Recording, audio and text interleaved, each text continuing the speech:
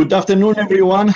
I would like to thank you for joining the Frame Mobility Research Institute webinar lecture series. This is Evangelos Kaiser, Director of the Frame Mobility Research Institute, and today we have the pleasure to hear from Dr. Jamie Padgett, who is going to present to us about resilience of intermodal transportation infrastructure at the multiple hazards. This session, I'm very pleased to mention this, that it's co-hosted by WTS FAU student chapter, and they are going to introduce the speaker and take questions in the end of the presentations. So Alini, as a president of the WTS FAU chapter, is going to talk a little bit more about the presenters. Alini? Thank you, Dr. Kaiser. Hello and welcome everyone to our webinar. I am Alini Machado, the president of the WTS FAU student chapter, and we will also have Valentina Facuzzi, our chapter's vice president, who will address all your questions in the end of this presentation. Dr. Jamie Padgett is the chair and professor in the Department of Civil and Environmental Engineering at Rice University in Houston, Texas. Dr. Padgett's research focuses on risk assessment of structures and infrastructure and the subsequent quantification of resilience and system stability in the face of multiple hazards. Her group develops methods to evaluate and mitigate the consequences of such hazards as hurricanes, earthquakes, and flooding, ranging from the individual structure to the infrastructure system to the community scale. She has published over 250 articles in journals or archived conference proceedings in the general area of structural response, reliability, resilience, and life cycle assessment. Thank you, Dr. Padgett, and the floor is yours.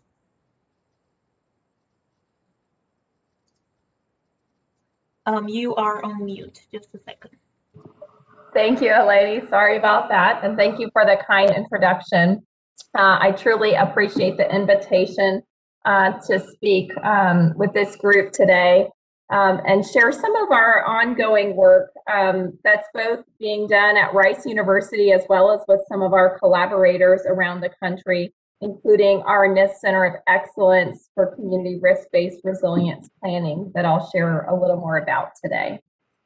I first want to just highlight some of the work that we do and the perspective that I'm coming from as I speak to the broader Freight Mobility Research Institute.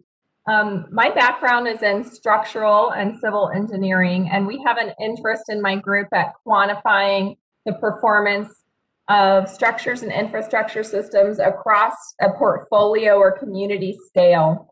And looking at the effects of earthquakes, hurricanes, flood events on the performance of these systems, and better understanding some of those cascading consequences through the lens of sustainability or resilience. And a lot of the practical applications of some of these methods are conducted in the context of either transportation or energy and industrial infrastructure. So we've been working on problems related to highway or railway bridges and related networks, looking at industrial complexes with things like refineries or tanks that house hazardous materials, at port structures and facilities, and in particular looking at methods that will allow us to assess hundreds or thousands of these types of systems at a regional scale or at a community scale. I want to acknowledge my research group, and this is probably about a year or more old picture at this time, pre-pandemic, but many of the group members remain, or their work I'm sharing and reflecting today, in particular some of the work by Sushreyo Misra and some earlier ongoing work by Annabelle Tafour or Pranavesh Panikal, along with some of our postdocs, Yusuf Darastani or Ehsan Faranzadeh. Well, we live in a multi-hazard world, and I appreciate this map that Cox put together looking at the dominant hazards per region based on exposure of roadway and railway assets. But I think it serves to underscore the fact that regardless of where you live across the US or across the globe, we're plagued by challenges of designing, building, and maintaining infrastructure to withstand the effects of nature and of our natural hazards. So I'm speaking to you today from Rice University in Houston, Texas. And in this map, you see that perhaps our dominant hazard might tend to be risks from cyclones or hurricane events. But even in a single locale or even an individual hazard brings with it multi-hazard challenges.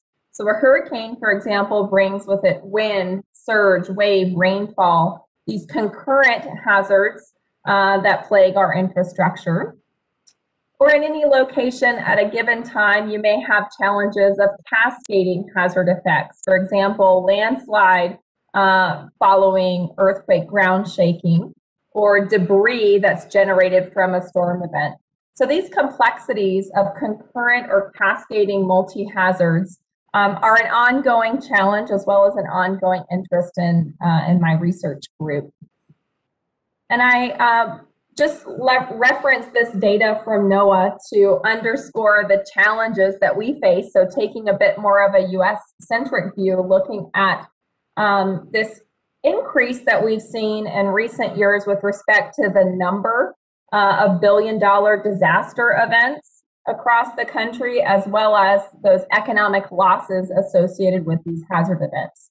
Now, this can be attributed to a number of different facts, whether it be the shifting and frequency or intensity of hazard events, or the shifting and siting of the built urban environment. On the right-hand side, you see, for example, changes in global population exposure or changes in built environment exposure to various types of hazards, reminding us that we continue to build in hazard-prone locations that are exposed to these multi-hazard events. And lastly, we see that we also cite particularly vulnerable infrastructure like transportation infrastructure in these hazard-prone locations. And this can have broad cascading consequences on our communities. And I picked just one example here from Hurricane Harvey to underscore the importance of transportation infrastructure resilience during and immediately after hazard events in this example. So Hurricane Harvey hit Houston in 2017. Many of you probably saw the media stories if you didn't happen to be in Houston like I was. And you see the inundation to bridges and roadways. We had washout of some of these structures and systems. We also just simply had inundation that prevented travel and access to things like critical facilities or vulnerable populations. And that's essentially what's shown in the map at the right, where some of our recent and ongoing work is looking at some of the issues of inequities surrounding the impacts of hazards on our infrastructure and on the populations that depend on them.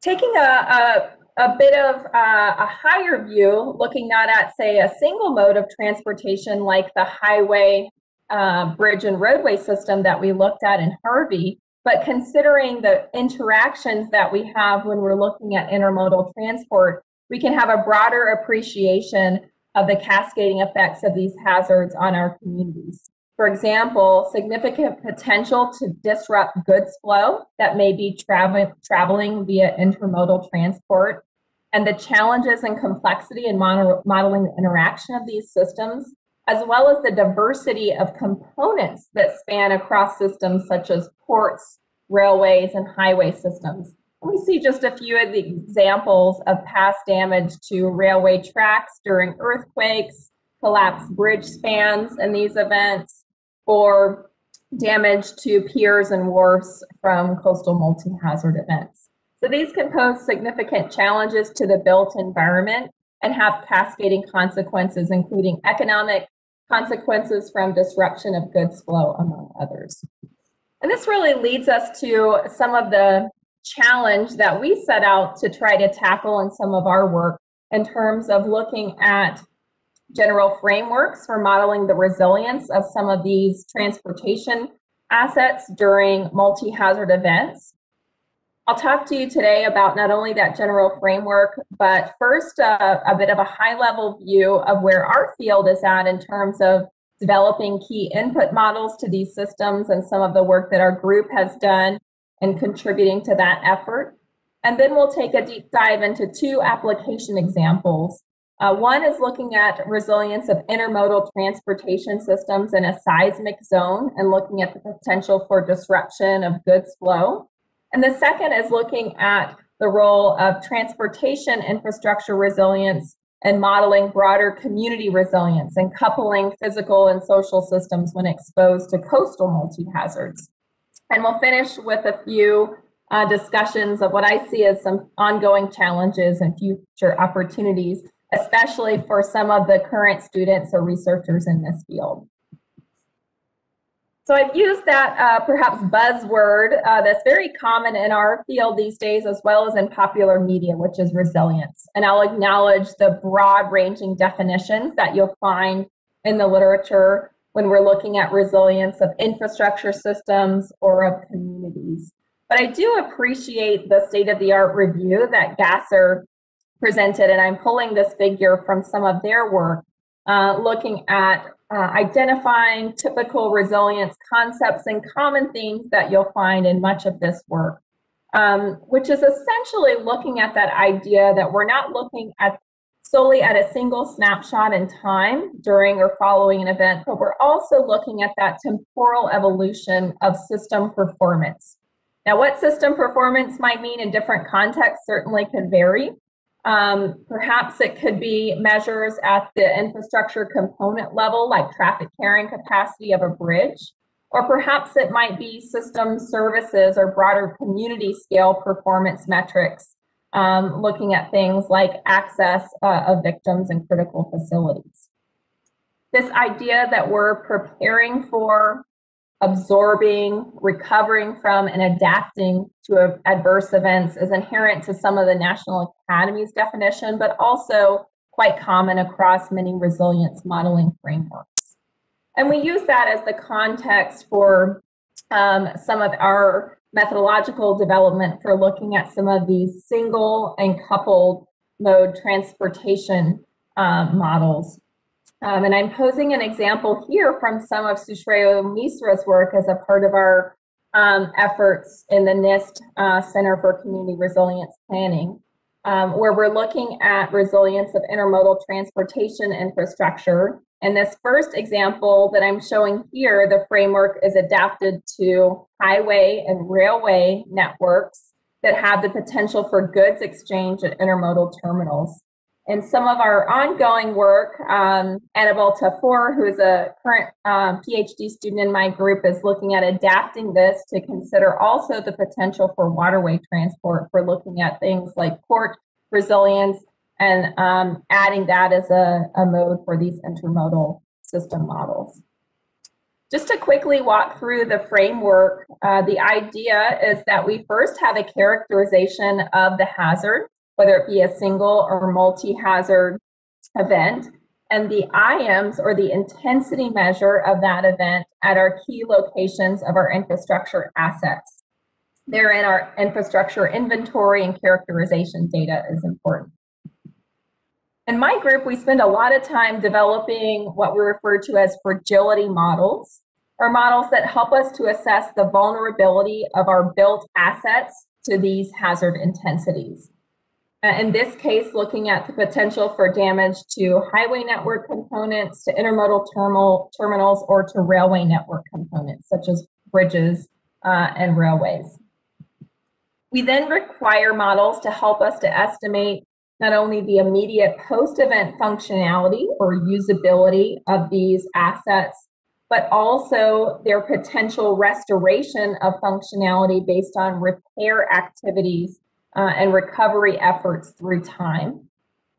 As a part of this effort, we look at network level performance. So in addition to looking at individual bridges and segments of railways or roadways, looking at the overall network performance and how that evolves in time as we look at the demands on these networks as well as the recovery scheduling or the deployment of resources for repairing some of those assets. And ultimately, you'll see either coupling of these types of models within a broader community resilience framework, or looking at different indices or indicators of resilience, such as that temporal evolution of functionality, or metrics that look at integrals under these functionality curves. So very briefly, just to point out some of those input models, we require characterization of the uncertain occurrence and intensity, as well as spatial distribution of these hazards to inform our resilience modeling. I show a few examples from some of our work or our work with collaborators in recent years, but the ideas our field often leverages either physics-based models simulating the distribution of these intensities over time during the hazards, such as the flood model that's shown on the left, or leverages statistical approximating functions like surrogate models that allow us to efficiently estimate these intensity measures across a region. And this is becoming increasingly attractive when we look to probabilistic modeling or risk-based analyses that require hundreds or thousands of simulations, and especially when we want to look at multi-hazard occurrence or these joint events that have, for example, combinations of wind, surge, and wave. In terms of some of our exposure modeling, we spend a lot of perhaps unappreciated effort at developing inventory data, either collecting, processing, or reverse engineering that data to characterize the built environment in terms of the location, for example, the structural type, information on repair replacement costs of these assets. And this just shows a few examples from some of our work in the Texas coast, in Houston, or in the greater Memphis area. I mentioned that we spend a lot of our efforts on fragility modeling coming from the structural reliability perspective. And the idea is that these models are statements of a conditional failure probability given an intensity measure of the hazard event. On the slide here on the bottom left, you see sort of the classic fragility curve, where we're looking at exceeding some limit state or entering some level of damage. This might be things like cracking or spalling of concrete, or it may have direct ties to functionality or repair that is needed. On the right, you see the shift that we have been helping to push in previous years to move beyond our unidimensional fragility models, what we refer to as parameterized fragility functions. And these types of models still are conditional failure probability statements, but they condition that damage on now a vector of intensity measures. This is especially important in the multi-hazard context, where, for example, we may look at, say, 3-second gust wind speed along with a surge elevation. And a vector X, which refers to characteristics of the structure or infrastructure assets. So what this means is that we can perhaps move beyond some of our traditional approaches, which used archetype or representative structures to reflect a whole diverse portfolio, or avoid having to develop new models for every single structure across the region, and allow us to have these efficient approximating functions that can tailor our damage estimates to individual structures based on some of those key characteristics in the vector X. I show one example form, and we'll talk about some of that development in the future slides. In terms of input fragility models, just at a high level, I want to note some of our recent or past efforts in case you're interested in following up, or I can share some related papers. I'll show an example today where we've leveraged new railway bridge fragility models that we've developed under seismic loads, trying to address current gaps in the literature. We've seen relatively little attention placed on some of our coastal transportation assets where we developed new roadway fragility models considering storm effects like inundation duration from coastal surge. There's been quite a bit of effort over the last couple of decades to develop seismic fragility models. Some of the notions that we have put forth is this idea of time-dependent fragility functions, meaning that we should reflect the fact that throughout the life of a structure or infrastructure, that we have the potential for aging or deterioration that may increase its vulnerability to hazard events. And these interactions between chronic stressors like aging, deterioration, or environmental exposure and punctuated events like natural hazards should be reflected in our resilience modeling. In the center, I show an example of a parameterized fragility model. This one particularly looks at how we can consider predictors like span length, number of spans, column heights under seismic loads, but we've had similar efforts for parameterized fragility modeling under coastal surge and wave loading as well. And some of our more recent and ongoing work with George Balomenos has looked at port facilities and looked, for example, at piers and wharves and compared fragility models for different design details or connection components.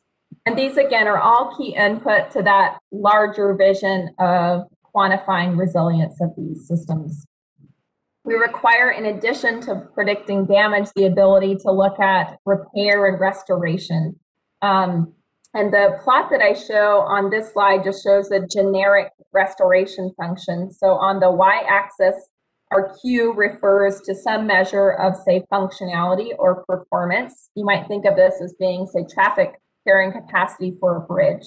And on the x-axis, we look at the time dimension and how that functionality may evolve in time, including potential wait time for inspection or deployment of crews and resources, and then that temporal evolution.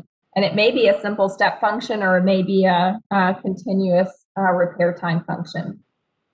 Just to acknowledge some of the existing work that's been ongoing in this area, quite a while ago during my PhD days, we proposed some initial stepwise type functions for mapping damage to functionality. Some of the more recent work, for example, by Bocchini, is looking at different generic restoration functions that can be applied to transportation assets. Our recent work that I'll talk more about today is looking at leveraging decision trees, for example, to look at immediate post-event functionality based on combinations of component damages, and also estimating the time for removal of restrictions like load restrictions, lane or speed restrictions. Beyond looking at damage and repair to individual assets, we're increasingly looking at regional network level performance and working at colleagues to better understand some of the impacts of this damage. And many researchers in the field have been looking at different either algorithms or approaches for abstracting our network in terms of, for example, adjacency matrices based on graph theory, where we look at removing nodes or links in that system if they're damaged during these hazard events, as well as posing different types of formulations like multi-scale modeling if we want to focus in particular on a region like Memphis, but understand that that transportation infrastructure in Memphis is a part of a much broader regional or even nationwide transportation system. And other researchers are looking at things like decision support from the perspective of how we prioritize inspections or how we look at deploying assets like repair crews and recovery resources to optimize network performance.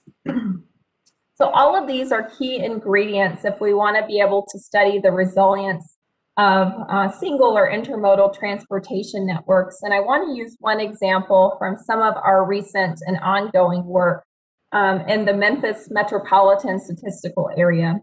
Essentially that region that historically was subjected to the events from the New Madrid seismic zone. So we're looking at seismic performance of this coupled rail and truck intermodal system.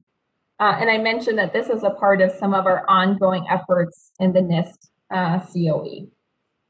So going back to our intermodal resilience analysis framework, I'll highlight some of our recent advances that support applying this framework in the seismic resilience context in an area like Memphis when we want to look at freight flow disruptions. Sushreo recently published a paper that looked at advancing the notion of parameterized fragility modeling, as well as applying it specifically in the context of seismic vulnerability of railway bridges. And this is essentially an understudied asset that we really didn't have existing models to go out and adopt if we wanted to apply this broader concept in terms of predicting damage to regional portfolios of railway bridges that were typical in areas like Memphis.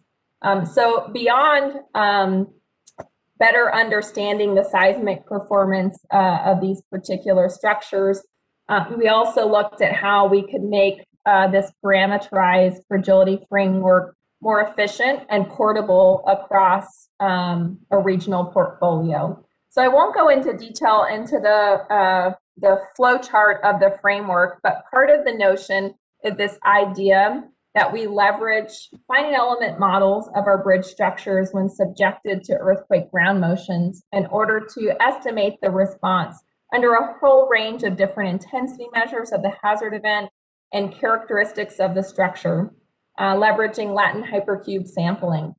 But in order to make it more efficient for our reliability assessment, we use seismic demand metamodels, or we fit statistical predictions of these bridge component responses, like the bearing response or the column response or abutment response, that would allow us to then simulate that hundreds or thousands of times in a reliability assessment.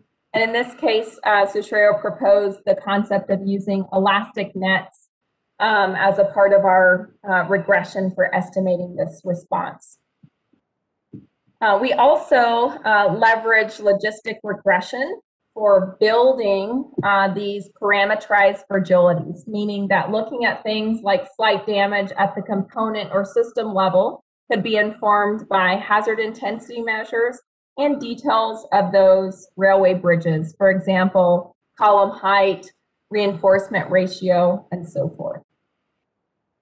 And without going into too much detail, I'll just acknowledge some of the findings of that study. I mentioned there weren't existing railway fragilities for typical railway bridges in the region, but there were recommendations that were kind of lingering in the literature. For example, let's use the most similar highway bridge fragility model as a proxy for the railway bridge vulnerability. And that's the comparison that you're seeing on this plot. The highway bridges in black and blue, and a comparison with our proposed fragilities in red, which suggests that indeed the differences in design of railway assets actually led them to typically be less vulnerable to earthquakes than their highway bridge counterpart. And we should reflect that in our regional intermodal resilience modeling framework. We also were left with a dearth of information to predict the post-event functionality and repair or restoration of a lot of the assets that are typical in intermodal systems. Where we could, we leveraged empirical data, meaning past damage and repair data that we could obtain from reconnaissance or reports or from DOTs. But I think there's still a real opportunity to continue to collect and amass this type of empirical data. What we set out to do was to try to supplement that with expert opinion data. So we conducted a survey to go after information like closure decisions, repairs, and their duration based on presenting different levels of component damage or combinations of those component damage. And we looked at assets like roads, railway tracks, highway and railway bridges, and the failure modes that actually would be observed not only during earthquake events, but other multi-hazard events. That led to an effort to build models not only of closure decisions. For example, if you were to see a certain level of damage to bearings and to columns or abutments, what would be the probability of closure of that structure? And we built those leveraging decision trees because they're relatively simple and interpretable, and we use training data from our empirical and survey data. But we also wanted to know the time to removal of restriction, and how long we might expect to have that loss of functionality or reduced functionality of these assets. And in this case, we did perform some clustering on our data to develop separate models in each cluster and have reduced variance and improved predictive quality of our models. And in this case, leverage random forests, which essentially is similar to the decision tree concept, but it's now an ensemble of decision trees to allow our prediction. Beyond some of those individual assets, we also are interested in looking at how we can couple these highway and railway systems. And the intermodal terminals or junctions are key to this type of modeling. We proposed a fault tree model in order to reflect some of the dependencies between components and subcomponents in these intermodal terminals, and leverage either existing models from the literature for some of those subcomponents or the models that we derived ourselves. But the idea is that now not only at the railway and highway system level, but also at that intermodal terminal, can we try to estimate the damage and post-event functionality and how it evolves in time. We've been working with some colleagues to look at efficient ways to model some of these intermodal systems where perhaps we have a particular interest in looking at a hazard that affects, say, a community or regional scale, but we recognize that the infrastructure is a part of a much broader network that maybe go well beyond the region and even have national or international reach in some cases. So in this case, we're leveraging multi-scale modeling of these intermodal networks where different layers either reflect different assets, whether it be highway or railway assets, and we have different levels of resolution depending on the scale of interest. Perhaps at the local scale, having a higher resolution model that includes all of the junctions and terminals, railway, highway components, including bridges and other nodes. But at the regional or national scale, just looking at key nodes, for example, at cities where we would have goods flowing, for example, from the Northeast down to Memphis, for example. So different levels of resolution and scale in these intermodal networks. An illustration at the right is just showing that kind of visually in our adjacency style matrix where all of those color-coded boxes are where we have the links between our different scales. We've been working with the collaborator Andres Gonzalez at Oklahoma State University to look at things like optimal recovery of these infrastructures.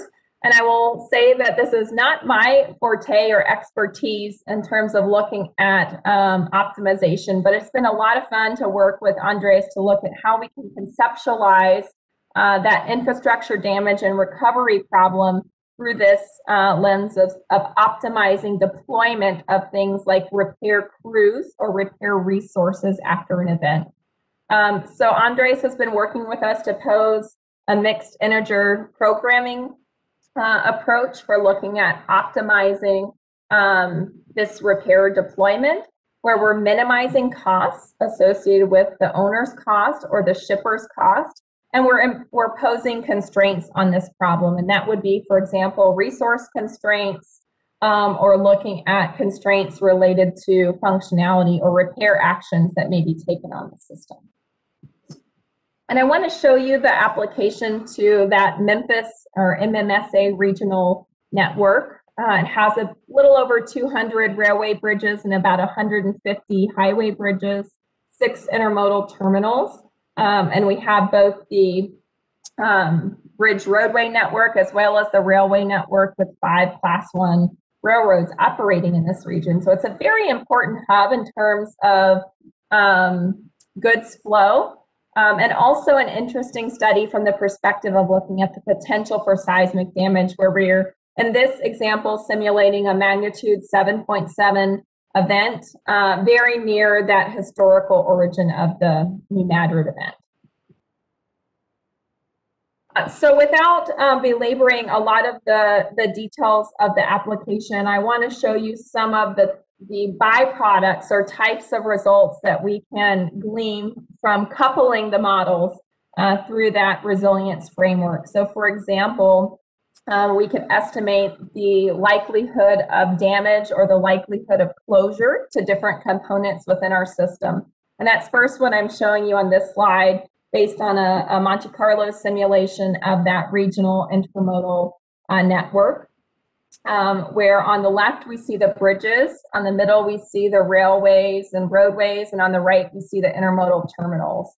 And as I click, you can see in time, as we begin to restore or recover some of these assets, some of those reds turning to green in terms of probability, for example, of closure. In this example, we actually have a pretty simple assumption. We're looking at a random assignment of restoration crews and not yet employing some of those optimal decisions like on optimal recovery. But it does give us some initial insight into what's dictating the network functionality at different time points. We see that that initial loss of performance is primarily driven by damage to some of those intermodal terminals, while the long-term loss of functionality is often dictated by bridges, for example, unseated spans that may take hundreds of days, in some cases for fully replaced structures. That's just showing you at the component level, but we could look at integrating these into a regional transportation network analysis, looking at freight flow, for example, through this intermodal system. So I'm just showing a few examples of intermodal performance metrics. On the top, showing the cost to the shipper as it evolves in time. On the bottom, showing the value of freight flow that's disrupted. So we might expect that over time, that disrupted flow of goods would reduce and the cost to shippers would reduce. But how can we integrate that perhaps into kind of a comparative assessment? We're using here a network functionality metric that's a ratio of post-event network throughput to pre-event network throughput. And this is adapted by some of the work that Miller Hooks proposed almost a decade ago at this point. Looking at QT again as our functionality metric, our D sub K is that post-event network throughput, with our negative sign is indicating that pre-event network throughput, and V sub K is our value of goods in a shipment. And we can weight these or use an impedance function based on different measures, for example, related to cost of or flow of goods. This slide just shows that same example of that scenario earthquake event, but again, propagating uncertainties in the intensity measure at the site, the damage potential of the components in the intermodal network, uncertainty, and the repair and restoration activities over time. And you can see how that plays out in terms of the temporal evolution of this particular network functionality metric Q, which in this case I'm just showing as that cost to the shipper as one example. You'll see some literature proposed looking at indices or metrics that take some integral above or below this functionality curve, which is essentially what's shown on that right-hand side. And while this type of information by itself may start to provide some initial insight into the impacts that one may see from a hazard event, perhaps one of the main intentions is to support different types of decision making, perhaps allowing comparative assessment of different pre-event investments like retrofit or upgrade, or support things like post-event action where we deploy inspection crews or where we deploy our resources for repair and recovery. And that's where some of our ongoing work is looking at some of that optimal restoration and looking at crew assignment and crew scheduling. So I'm showing one kind of relatively simple example here where we're only looking at repairing bridges as one of the components in this broader intermodal system, but looking at how do we prioritize where we deploy our crews so that we can most optimally restore shipments for 24 different shipments of goods between their origins and destinations. So I'll go back and try to show you that animation one more time. On the left, we see the crew assignment. If it's green, that's where the crew's at. And on the right, you're seeing the temporal evolution where we're starting to repair and open some of these structures. So just one example of the types of decisions that these models can help to support. I want to spend the last bit of my time showing an example that perhaps a bit more broadly looks at transportation infrastructure and its role within broader community resilience modeling. And now I'll be shifting to the coast, to Galveston, Texas, which is a barrier island not too far from Houston. And it's subjected to these coastal multi-hazards that come with hurricanes, the surge, the wave, the wind, the rainfall. And I want to acknowledge some of my collaborators who are noted in the paper at the bottom right, from Texas A&M, from U.S. Naval Academy, and from Oregon State University, who are working together on what we refer to as the Galveston test bed in our NIST Center. The overarching concept of some of the efforts within the NIST Center are looking at coupled systems modeling, particularly across physical, social, and economic systems. And I'll show you one snapshot here that looks at transportation networks, specifically surface transportation with bridge and roadway systems, as well as other physical assets like residential buildings, and how they couple with some of the social systems modeling in the center, for example, looking at demographics and social vulnerability content, along with human behavior models like population evacuation that some of our colleagues are working on, and explore how these types of coupled systems modeling can provide us insight on what I'm referring to as these hybrid metrics of performance that require that coupling between physical and social systems. So as I move to the coast with the hurricane hazard potential, I'll highlight the potential for leveraging surrogate models in our multi-hazard modeling or characterization. So on the right, you're seeing an image of an AdCirc and SWAN model of the entire Gulf Coast, where some of our colleagues are using these very high fidelity models to simulate surge and wave and wind from storm events. In our case, we wanted to be able to look at hundreds or thousands of simulations of these storms for our risk-based resilience modeling. So we leveraged a Kriging surrogate model, so replaced that relatively costly storm simulation with an approximating model, in this case, a Kriging model, to allow us to estimate the joint hazard at all of our infrastructure assets. For example, the surge height, the wave period, the inundation duration that may be experienced during these storm events, using predictors, for example, related to the forward speed of the storm or the landfall location of the storm. This isn't a completely new concept, although we've applied it perhaps in a different context to additional multi-hazards. But some of the work by Alex Teflonidis and colleagues have put this forward in the literature as well. We leverage those models alongside some of our coastal transportation fragility models. For example, bridges, considering their vulnerability to span shifting or unseating from surge and wave loads, as illustrated on the top, or roads that may be subjected to these long duration inundation events that lead to washout. And I will acknowledge that generally, some of these coastal assets, like our bridges, typically are not designed to withstand the uplift forces from surge and wave action. So it should be no surprise to us that during these storm events, many of these low elevation structures, in fact, are not available to serve our transportation infrastructure and communities after these events. And those are the models that we're trying to provide within this context.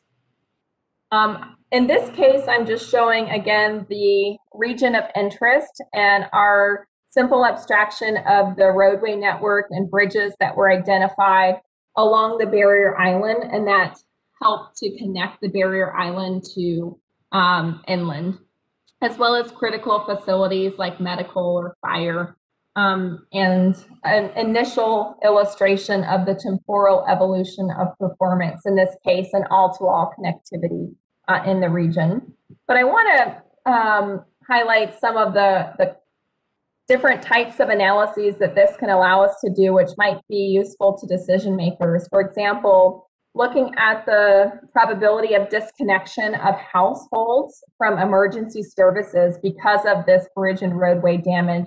On the top, looking at a scenario storm event, but on the bottom row, looking at that uncertainty and event occurrence and intensity. So we can now estimate annual probability of disconnection of households from emergency services, whether it be fire or medical or connection from inland. So this may be a good way to start to look at targeting resources or even communicating with households that are in these darker red colors, that they may be disconnected in the event of a hurricane, and it may prompt perhaps more evacuation. And that kind of evacuation behavior was a part of the question that we pursued with our colleagues, is these hybrid social and physical metrics. We're calling these hot households. And what this essentially means is that we have fragility models for our residential structures. Are they likely to be damaged? From our social science colleagues, are we likely to have non-evacuees inside? And from our transportation resilience models, are they likely to be disconnected from emergency medical services? So this is really where we should be perhaps targeting our resources. People that didn't leave, that are in damaged houses that we can't get to anymore. And with that, I want to leave you with a few thoughts on some of the opportunities moving forward. In that last example, I just started to scratch the surface, showing some coupling between our intermodal transportation modeling and things like social or economic systems. And I think while there's a lot of great work ongoing, including in centers like FMRI, I think we have a lot of opportunities moving forward to looking at tighter coupling and dynamic modeling between these distinct systems. On the left, some of our ongoing work is looking at some of the port facilities and structures. But this is just one example of an existing gap that we have in terms of characterizing the physical vulnerability of our intermodal transportation infrastructure, as well as better understanding the restoration of these assets. Some of our ongoing work is pushing this concept of smart resilience, looking at how we can leverage technology and diverse data sources to better improve these types of resilience models. And the context that Pranavesh Penakal is working on is looking at situational awareness during flood events and how we can leverage things like traffic cameras or crowdsourced data along with our physics-based modeling to improve understanding of loss of connectivity or travel time immediately or during and after a flood event.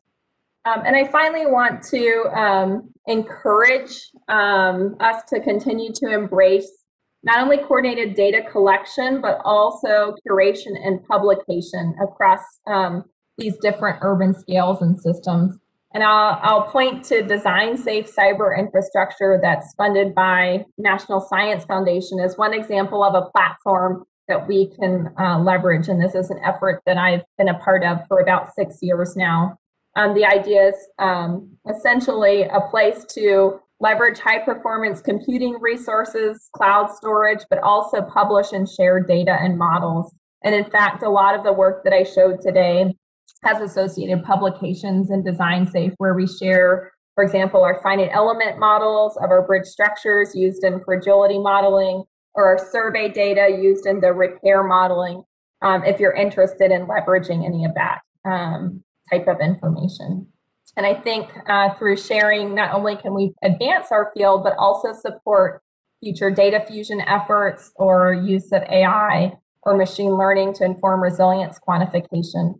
I mentioned the NIST Center's efforts, and a part of the product of that center is INCORE, the Interdependent Community Resilience Modeling platform, and that's intended to ultimately be an open source code where the community or researchers can also contribute to, as well as leverage the models and data that are provided in Inform. So I offer you the link here if you're interested in learning more. And with that, I want to go back to thanking my group and acknowledging some of our sponsors, and I'll be happy to take questions if you have any. Hi, Dr. Padgett. This is Valentina Facus, the Vice President for WTS at FAU. So thank you so much for the insightful presentation. It was interesting to learn a little more about the seismic model and also how to optimize the problems for the network. So at this time, we'll be taking any questions, and feel free to speak up or type it in the chat. It looks like we have one question here. Given that the public and government are more interested in social resilience, how do you properly integrate physical and community resilience models? And that is mentioned in slide 43. Yeah, I completely agree with you, John. I think that that's a challenge that we often have as engineers to try to translate some of the physical impacts into meaningful metrics and models that are of use to the community. That's a really key effort that our NIST Center is trying to currently pursue. And my suggestions for that would be twofold. One is encouraging early engagement with communities on some of these types of activities. And I can say that I am also guilty of not always doing that at the onset of projects. And that's something that I think we're trying to do on the outset of many of our ongoing efforts, is to be sure that we can tailor some of these models to inform metrics of interest, whether it be things like business disruptions or economic losses, or starting to look at coupling understanding of socially vulnerable populations and whether or not we can actually get to those communities, and looking at equitable impacts of some of these hazard events, or some of the types of things that we have started to look at more as we've heard more from the public or from agencies that might try to leverage some of this data. And so I think tied to that is my second encouragement, which is not working in disciplinary isolation. There's no way that, say, a structural engineer like myself could work alone in this type of field. And so encouraging and supporting some of that type of interdisciplinary collaboration and convergent research, I think, is key to achieving that. Thank you for that, Dr. Padgett. So we have another question. How do you measure descriptions cost to rail shippers? And this is in slide 32. Yeah. So on some of the intermodal transportation modeling, we're trying to start to tie not only the volume of goods that's disrupted through the network, but also start that communication path towards perhaps meaningful input to users of these types of models. So you point out one of them, which would be, for example, disruption costs to rail shippers. And in that case, we're using a pretty simplified mapping between either time delays in goods shipment or increased travel distance in goods shipment, and using simple measures of cost per time delay or cost per detour length as one example of those costs to shippers. But there may be other types of costs, and I will say, in order to do that, we have to leverage data from the literature or from collaborators. And I probably could not, off the top of my head, point you to that number or that data, but I'd be happy to share with you the reference that we use there as well. But there are different types of costs that I think we're increasingly trying to look at, making sure that our models can link up and inform. And one example is working with some of our colleagues from economics who are looking at say, community scale or regional scale CGE models. And from their perspective, they're very interested in the class of goods, the actual type of goods and the volume or dollar value of goods that's no longer flowing through a region. And that has direct links with some of their community scale economic impact modeling. And so I think it's finding those intersections and making sure that we have those linkages that can inform some of that type of cost or economic impact modeling. But specifically on the source of that cost to shipper goods, if you would like to follow up with me and I can share some of our dollar estimates per detour length or for reroute or distance, I'd be happy to share that reference.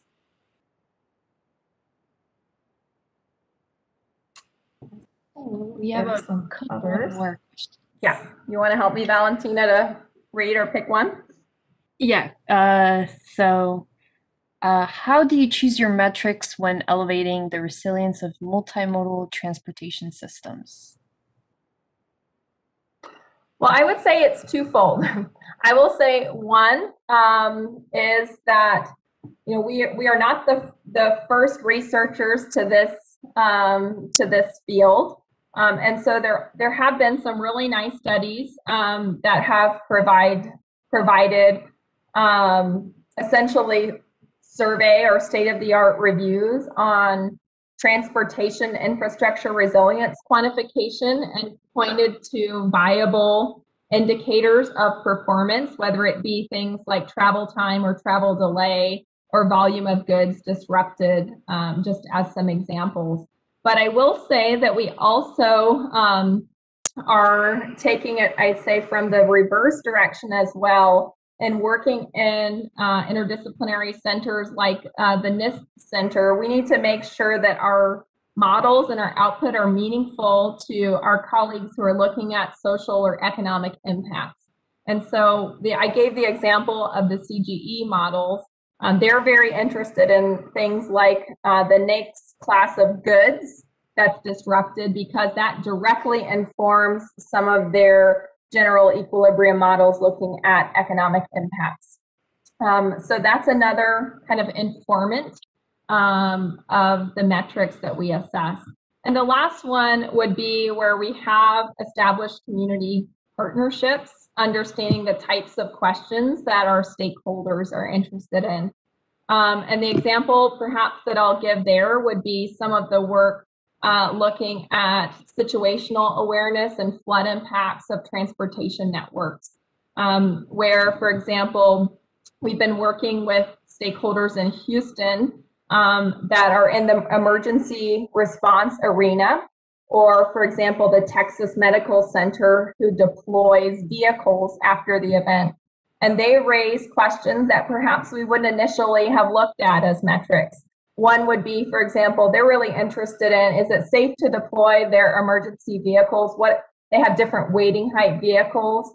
And so what would be kind of their trigger for when they'd have to change to different vehicle types? And so they're very interested in flood depths and safe passage of roadways. Whereas in other cases, they may be interested in travel time to different critical facilities. So working directly with stakeholders for me has been very useful and insightful for driving those metrics too.